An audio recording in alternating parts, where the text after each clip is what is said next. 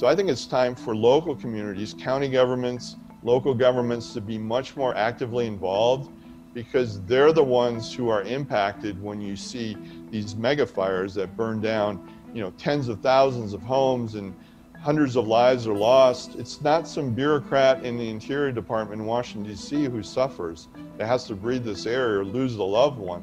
It's people in California. So I think what we need to do is allow local governments and local private landowners as well to have a lot more say about rapidly removing this excess fuels. Welcome to California Insider. My guest today is Lawrence McQuillan. He's a senior fellow and director of the Center on Entrepreneurial Innovation at the Independent Institute. He received his PhD in economics, served as chief economist at the Illinois Policy Institute, and is also Director of Business and Economic Studies at the Pacific Research Institute. Today, he discusses his perspective into California's wildfire crisis. His extensive research into forest fires details why we are seeing an increase in wildfires and what precautions we can take to prevent them. Lawrence, it's great to have you on. Thank you. And I wanted to talk to you. You guys have done extensive research on wildfires here in California. Can you tell us what's going on with the wildfires? Every year we have more and more. Every year as it goes on, we are having more news about them, and they're getting bigger and they're affecting more people. Can you tell us what's happening? Well, I think unfortunately what we're seeing today is we're living with the legacy of 100 years of government mismanagement of California forest land. So just to kind of step back and give you a brief overview, about 60% of California's forest land is owned either by the state or federal government. And for 100 years, the governments have had a policy of rapid suppression of fires, so putting out fires very quickly. And as a result, what we've seen is a buildup for 100 years of excessive fuels. So this is, dead trees, down limbs, thick brush, heavy vegetation that should have either been thinned or allowed to burn, either naturally or through prescribed burns. So what we've seen now in the last 10 years, I think, is just the legacy of this policy of putting out fires quickly or not allowing fires to do what naturally fire does, which is clear out the undergrowth and rejuvenate forest land. So just to kind of put this in perspective in terms of numbers, in the 1800s, California had about 50 trees per acre, and today California has upwards of 500 trees per acre. So we've seen an explosion of trees and vegetation. A lot of these trees are very weak because they're not getting the water, the nutrients, the sunlight that they need to be healthy. So they're very susceptible to disease and overcrowding. There's 150 million dead trees in California. All of this is fuel, and it just takes, a spark, as we've seen recently, lightning, for example, which caused this recent round of fires, to set all of this off. It's a tinderbox just waiting to explode, and unfortunately, that's what we've seen in California in recent years. And how do you know that the fuel is, if we were to take out the fuel, we would be able to lower the amount of the fires or the impact? Well, we have actually really good examples of that. For example, there was the Camp Fire that burned essentially all of Paradise, California down to the ground. 90% of all the structures in Paradise were destroyed. But just outside of Paradise, there's an area called Paradise Lake where they did treatments, and that's what thinning is called when you remove the underbrush, excessive growth. That's called a treatment. They did 3 treatments of this Paradise Lake area over 5 years, and as a result, that area was largely spared any damage from the Camp Fire that destroyed the town of Paradise. So it shows you that if you go ahead and do this work, you can have a huge impact in terms of reducing your risk to wildfires. And this work is backbreaking. I mean, it's tedious, it's slow, it's very difficult work, but if you do it and remove the excessive growth around areas, especially population areas, you can really have a huge impact on reducing your wildfire risk. There's another example recently, the hog fire outside of Susanville, where they had done much treatment earlier.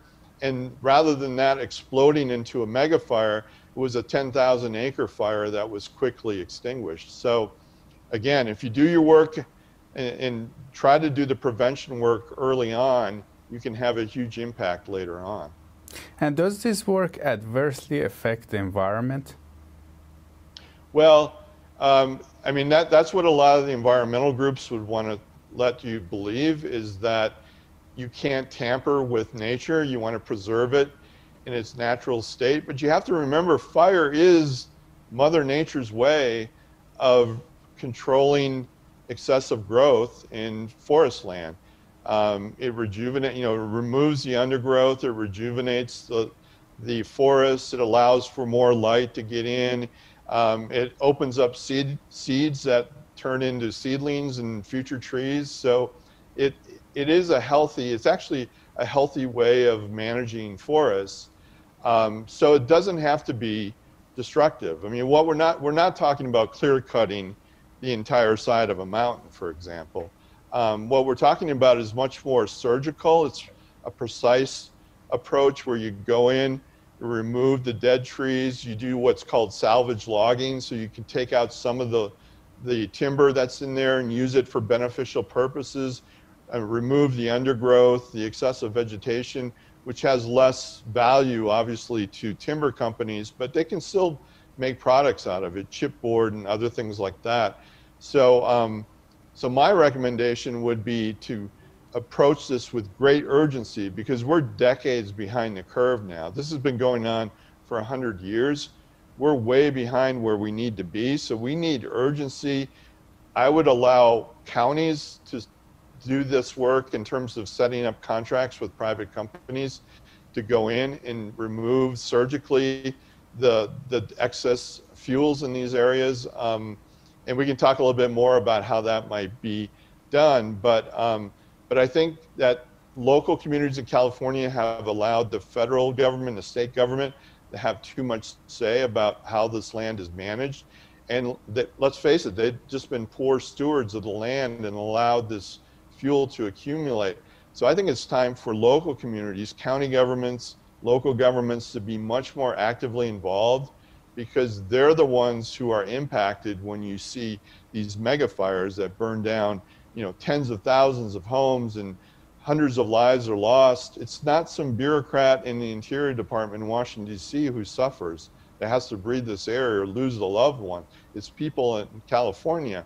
So I think what we need to do is allow local governments and local private landowners as well to have a lot more say about rapidly removing this excess fuels. Do you think it's going to happen based on what you see, or do you think it's going to be a while before that kind of political change happens? I think there's reason to be optimistic, because this is like the third or fourth year now where we've had this explosion of mega fires, and I think there is just a lot more recognition by the public that everybody's life is basically at risk now. These aren't contained to some remote area anymore, because over time, we have 40 million people living in California. Over time, more and more people have decided to build homes and communities in areas that are pressing up against what used to be remote wildland. So this is called the wildland-urban interface. Now, about 4.4 million homes in California are in this interface area around the state. So they're much more at risk. And so there's, I think, a lot higher level of awareness of what the problem is and how it actually threatens you and your community than there used to be. So, so we have seen more movement at the state level. I mean, not nearly what I want to see, but there has been. The federal government has still been very slow to do anything in California. So that really discourages me, because 57% of all forest land in California is owned by the federal government. I think there has to be a lot more urgency on the part of the federal government and the state government to do something. I mean, my recommendation would be to delegate the authority to county governments to contract with private companies to go in there and do the work. And I think there'd be a much greater urgency if county governments had that authority. I mean, if you think about it, every state park, forest land, and every national forest land is in a county somewhere in California. I mean, there's 58 counties in California. So I would like to see the state government and the federal government delegate the authority to county governments, say, hey, you get this work done. You set up the specs, you tell the companies what needs to be done, you oversee it, but you can then set up these contracts. They go in, they do the work. The counties would oversee, make sure the contract is fulfilled, that they're not removing what they're not supposed to be removing, but they're doing their job. And I think you'd see this happen much quicker. So I think there is a reason to be optimistic, just because the crisis has gotten to the point where it can no longer be avoided or ignored. And now I think we're starting to see a lot more urgency. So, Lawrence, you mentioned there's 57% is federally owned land, and how about the rest of it? How's the rest managed? Well, 3% is owned by the state of California, forest land, and then 40% is owned by private citizens, land trusts, Native Americans. But keep in mind that 40% is essentially an extension of the state government, because there's so many rules and regulations that govern how private landowners can maintain their land. They're not really free to do the thinning on their own land that we think they might be or should be. So for example, if they want to do a significant thinning project on their land, they have to apply for a permit from the state of California. That can take weeks or months to get this permit. And then on top of that, for example, if you want to do a prescribed burn, a controlled burn on your property, you might have the permit for that, but you might not be able to use the permit, because the state of California has these regional air quality districts that determine when it's okay to do burns and when it's not. And as a result, you can have a permit for years and never be able to use it, just because the regional air quality districts won't let you do the burn. And keep in mind that, prescribed burn is a low intensity fire that prevents mega fires from starting. So in my opinion and estimation, it'd be far better to do a lot of these small burns rather than not do them and then allow a mega fire to develop. That's far worse for the air quality, for pollution, for people's health, than doing these smaller controlled burns would be. Is there any data on that in terms of how much pollution do these mega fires create compared to these small prescribed? There are, yeah. There's several studies that have been done, and we mentioned them in the report that you mentioned up front in the interview, that show that prescribed burns have far less air pollution effects than uncontrolled wildfires. So the worst thing you want to do is allow this to get to the point where you have a situation like we've had this year, where you have, 1.6 million acres of uncontrolled wildfires burning. That's far worse than doing, controlled burns throughout the year that are done by, professionals, scientists. There's companies that specialize in this type of work. So it's not just, you're just not lighting fires and walking away.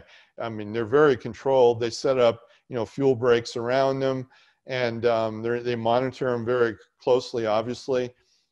So you have to do this correctly. You have to have professionals do this, but when it's done right, it's not only the cheapest way to do it, but also you prevent then something that's far worse from happening in uncontrolled wildfire. Now, what do you recommend the homeowners to do? You had some specific recommendations for homeowners to lower the risks for them. What do you recommend them to do? Well, the first thing I would recommend is that homeowners contact their homeowners insurance company and ask them, do they provide a discount for doing preventive work around their home. I mean, I think that would be a major benefit if insurance companies recognize that we'll give you a discount on your premiums if you go ahead and do X, Y, and Z to harden your home. It's called home hardening. So some of the things you could do, and people are doing this around California, and it has paid off, is fire resilient or retardant roofing, siding, gutter guards. For example, most homes that burn in wildfires are never directly in contact with flames. So they burn down because embers flies, in some cases miles away from the source of the fire, land on roofs or land in gutters and start the home on fire. So one thing you could do is install gutter guards, which keep embers out of your gutters, or also fire resilient roofing has that same effect. There's siding that's fire resilient. If you're building a new home, you can insist that it uses material that is fire resistant. And there's some home designers now, manufacturers, that won't build homes in California of wood anymore. They consider it like immoral, basically, to do that because it's such a risk. Another thing that you can do, obviously, is create kind of a safe space around your home. So clear back vegetation. I mean, every property is different in terms of how much you can clear in terms of your property line, but try to clear back at least 10 feet if you can, 30 feet, even better, back from your home, and keep that kind of a defensible space around your home. Another thing that is being more commonly adopted now in California and elsewhere is called external sprinklers. So we all know about the internal sprinklers for fire prevention and control, but now people are putting sprinklers on the outside of their home that So is it on the roof? That wets down the roof or the sides of the home or the surrounding landscape, and so that can not only prevent an ember, for example, from catching the home on fire, but it also has been shown that it kind of creates a high humidity, like bubble effect, where it can actually push a fire away from your property because of the humidity effect that it creates around your home. Some of these are do-it-yourself. They're very reasonable, inexpensive. They connect to your garden hose, basically.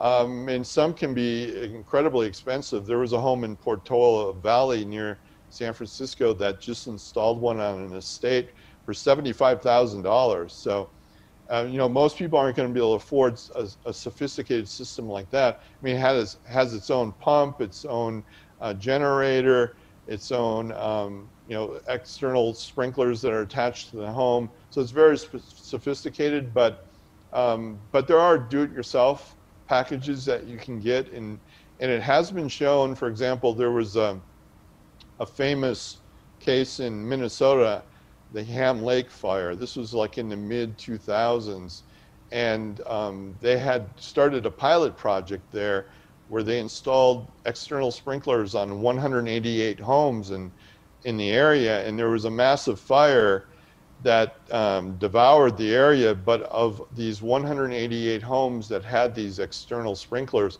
all but one survived intact without any damage. So I think there is evidence that if you do like small steps like this, you can kind of create a bubble around your home and a safe your space home around your home. But it takes effort, it takes time, and sometimes in some cases it takes money. But check with your homeowner's insurance company. They might actually offer a discount for doing this type of upgrades. Interesting. Now, you had some specific recommendations for the firefighters as well. How are the firefighters doing in the case of these fires? Yeah, our recommendations can kind of be divided into like three groups. I mean, one would be prevention, and that's kind of what we've talked about already, the thinning, the treatments, the home hardening, that sort of thing. The other would be early detection, so that when a fire starts, you know about it quickly. And so, for example, that includes things like cameras. infrared cameras that can detect fires night or day. California has really beefed up its camera system, and the cameras are increasingly connected to a network where they can send back information in real time and alert commanders when a fire starts, and allows them to get their crews positioned and their machinery positioned out in front of it.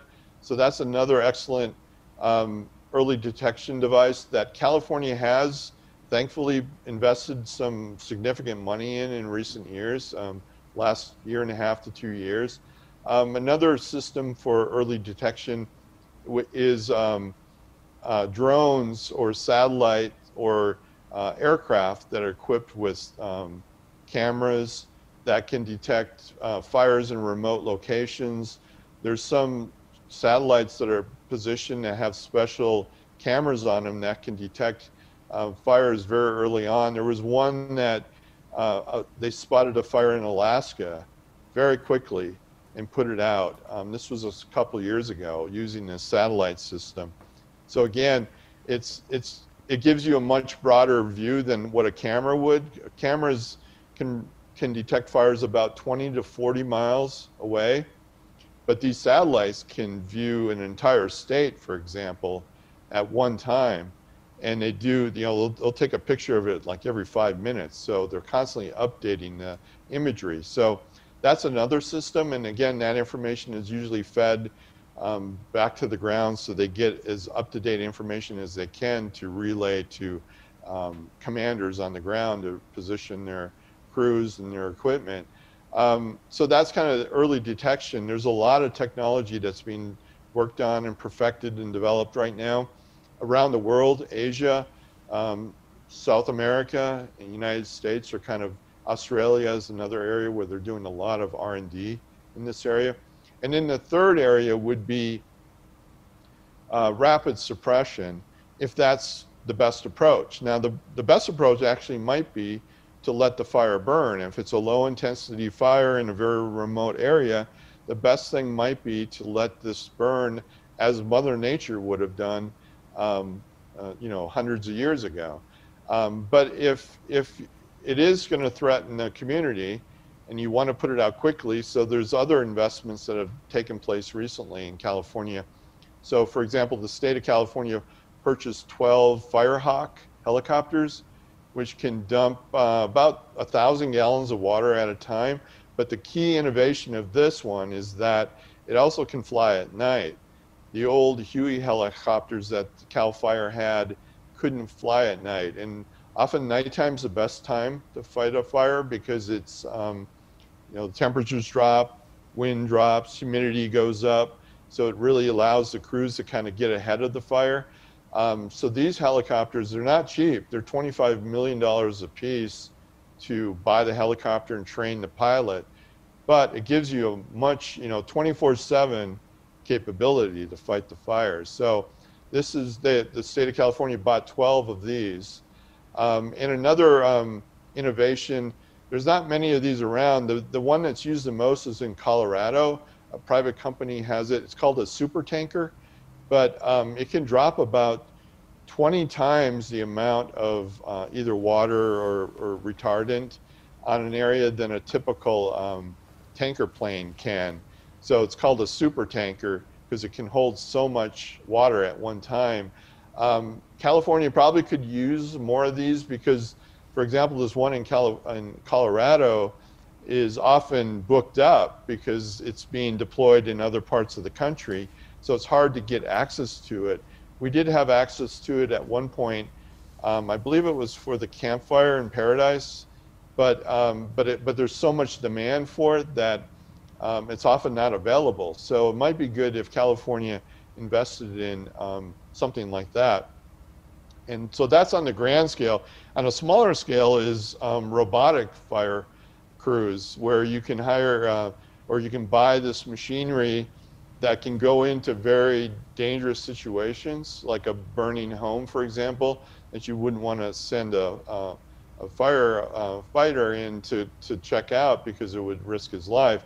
So you can send in these little robotic things that they also have, they have cameras on them, attached to them, so that the operator can see what is in the area, and they can shoot out a large quantity of water too, if necessary. So that's another recent innovation. Thermite is called this robot. So there's all sorts of tech being developed around the world that is geared towards fighting these fires around the world. So I think, again, I think that's another reason to be optimistic, is that we're seeing a lot more private sector response to these fires and a lot more technology now being developed.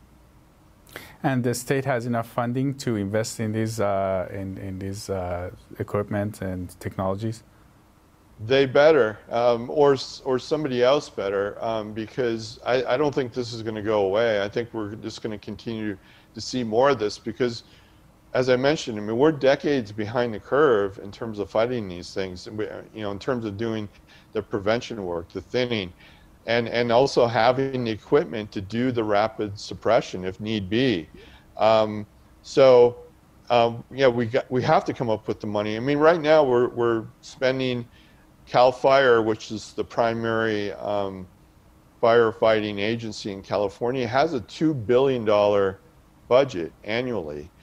But unfortunately, what we've seen in recent years is because the fires have been so horrific and these mega fires that this budget is eaten through very quickly. Sometimes a few months into the year, the money's already gone, so they appropriate more money for suppression, but as a result, there's no money left over for prevention.